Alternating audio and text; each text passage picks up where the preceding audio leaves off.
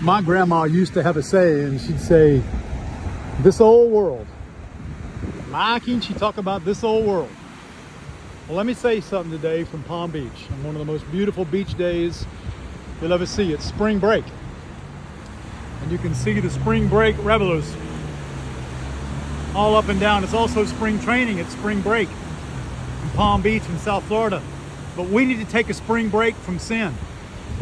Amen. We need to take a spring break from sin, and a summer break, and a fall break, and a winter break too. And we need to do some spring training from God. But look, today, it don't get no better, excuse my bad English, in this old world than right here, right now on Worth Avenue Beach in Palm Beach. It don't get no better. This is Prosperity Beach. This is the creme de la creme. The beautiful waters, the Gold Coast. The reason they call it the Gold Coast is not so much that golden sand, but it's the net worth of the individuals.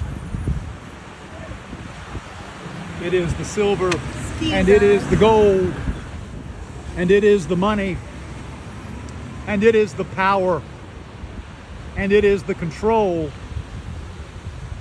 That's why it's the Gold Coast. The money that runs corporate America from Jupiter Island to Palm Beach to Manalapan down this way makes it truly the Gold Coast of Florida. But the Bible says the good life is going to come to an end. The Bible tells us that in 1 hour of one day, let me say that again.